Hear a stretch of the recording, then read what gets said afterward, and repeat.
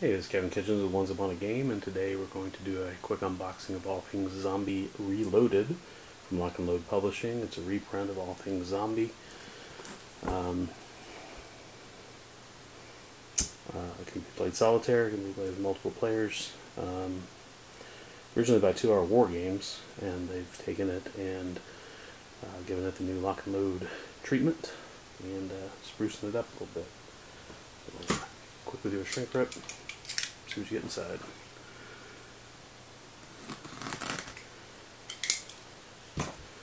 Fun to watch shrink wrap being pulled. Now if you follow me at all, I'm not really a fan of zombies.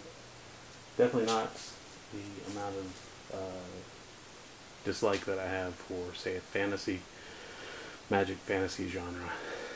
The zombies kind of been overplayed, but I'm not against giving them a try.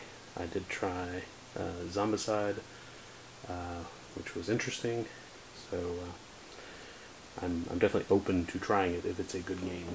So let us see what we got. Some very interesting artwork.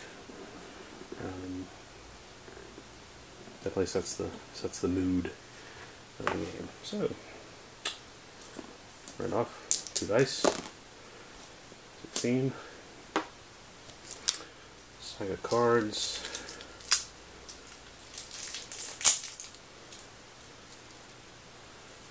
get that glare off there, as you lose the light, lose the glare anyway. There we go. So the cards are interesting. They're not standard cards. These look like cut. Good noise there. These look like cut cardstock.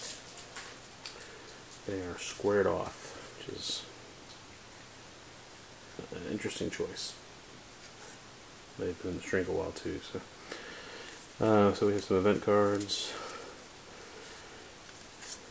We have event cards with character cards. These are very thin cardstock, coated. Nice coating on them, but we're definitely a little on the thin side. Definitely going to want to sleeve these, and I may even actually hit these with a corner rounder just to take that hard edge off, because otherwise they're going to get marked pretty quick. So you got events that happen. Know nothing about this game, but I will be learning very soon. So, gift cards. The manual, just like most of the recent Lock and Load, it's a nice square blunt binding, not the stapled that you expect. Creepy guy right there at the beginning. It appears to be about 48 pages. Very slick. Wants to slide around on. I got some rules. Oh, apparently there were miniatures. All Things Zombie. 50 pages, 50, 51, 52, with the glossary there at the end.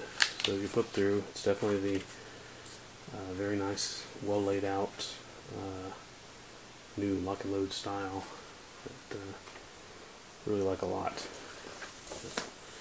Seems to have some good graphics here describing the rules, site tests, insight. So this is actually just the manual to learn the system. So I guess there's going to be don't see any scenarios in here. Oh no, there's campaigns. So it just describes the rules for campaigns. Looks like there's probably going to be a scenario book in here. Let's find out. Interaction tables, my reaction card, different things that happen, different classes, 2-sided, and some really nice artwork, interesting style. Combat table, 2-sided, only seems to be one of each. Movement tables. Good, these are like good quality coated cardstock. I really like this. Very sturdy. Alright, so now we have our map holders. There are 6 of them. Urban, suburban, urban, rural, for buildings, a few suburban, another rural. So three types: suburban, rural, and urban. 2 of each. Nice artwork. Nice artwork. Clearly defined spaces. Obviously, going to learn more about what these symbols mean as we learn the game. Good quality again. Very thick. I don't know if you're going to combine these or if everything plays out on one map. We're going to find out soon. Baggie for your counters. Don't use those. Use a tray. And then this is interesting here. Pull out the counter sheet. It's a single counter sheet. Good quality. Interestingly, the title of the counter sheet is cut off, but the counters all seem to be aligned, so don't know how that worked. There is only one set of counters. The alignment seems pretty good. They're all about 3/4 of an inch size. We'll pop one out. As is typical with the current lock and load printing, whatever they've secured, you get these great counters. Great. They also have a coated feel, very thick, very sturdy chipboard. Pretty awesome. So there's a baseball bat. If you can see that or not. Got lots of zombies. Obviously of different levels. Lots of heroes. Lots of weapons. Lots of supplies. What else do you need in a zombie game? Except health. That health right here. Stay alive. So, anyway, that is what you get.